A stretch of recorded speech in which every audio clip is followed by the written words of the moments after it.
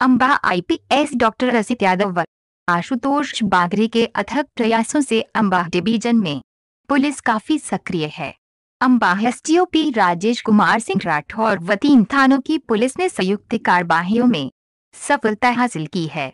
महुआ थाना प्रभारी जितेंद्र शर्मा ने मुखबिर से मिली सूचना के आधार पर एक टीम गठित कर हथियारों का एक बड़ा जखीरा पकड़ा है, जिसमें 3 पिस्टल 5 कट्टे एक हदिया को पकड़ा है।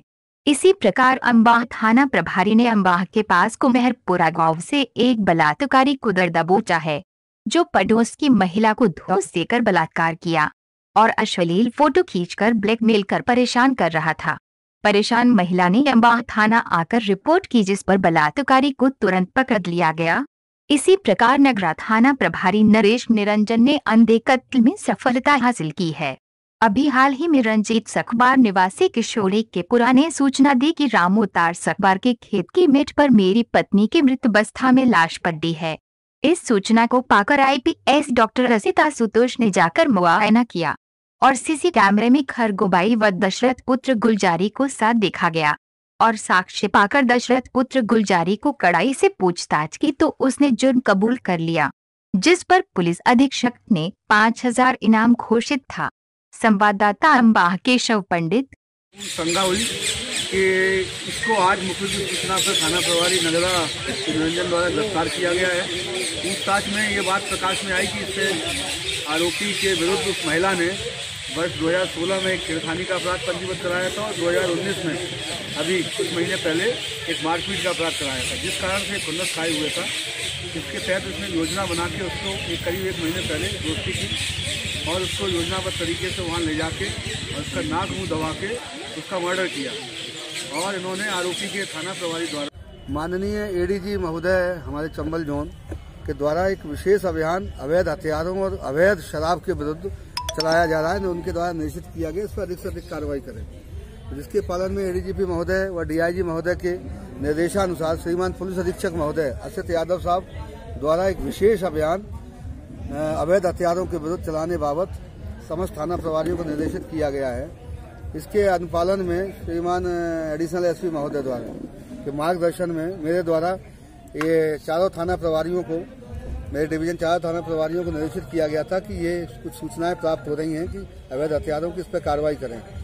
उसी क्रम में थाना प्रभारी महुआ श्री जितेंद्र शर्मा द्वारा इनको आज मुख्यमंत्री द्वारा सूचना मिली कि 2 व्यक्ति अवैध हथियार की खेप लेकर उत्तर प्रदेश पिनहाट से होते हुए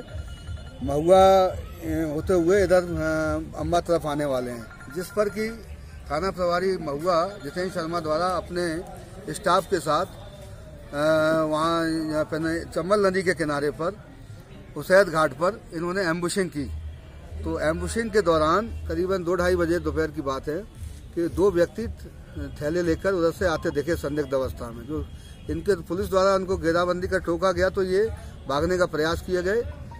पुलिस टीम द्वारा घेराबंदी करके उनको दोनों को पकड़ने के बाद जब उनके थैलों की तलाशी ली गई तो एक व्यक्ति जिसने अपना नाम नाहर सिंह पुत्र गादीपाल उर्फ गद्दीपाल सखवार निवासी ग्राम गिदौली का होना बताया तथा दूसरा व्यक्ति रवि तोमर पुत्र राजा राम सिंह तोमर निवासी गिदौली का बताया।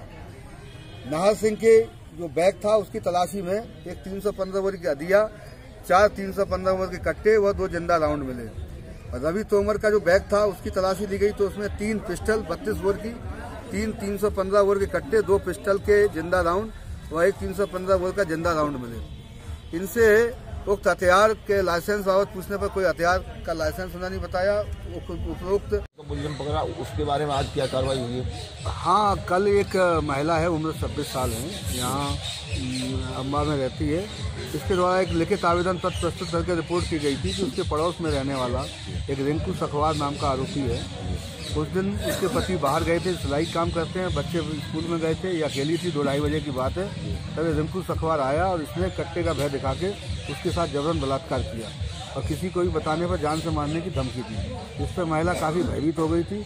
तत्समय वो रिपोर्ट नहीं कर पाई। कल वो रिपोर्ट के लिए आई, जिस पर तत्काल टीआई अम्बा श्री अतुल सिंह द्वारा प्रकरण कायम किया गया और आरोपी की गिरफ्तारी के लिए एक विशेष टीम गठित की, जिसमें मोनिका शर्मा जो है उप निरीक्षक उनके द्वारा विवेचना की गई और आरक्षक पुष्पेंद्र और योगेंद्र जिनके द्वारा बड़ी मेहनत से और टीआई श्री अतुल सिंह द्वारा मेहनत से घेराबंदी करके आरोपी को 24 घंटे के अंदर गिरफ्तार कर लिया।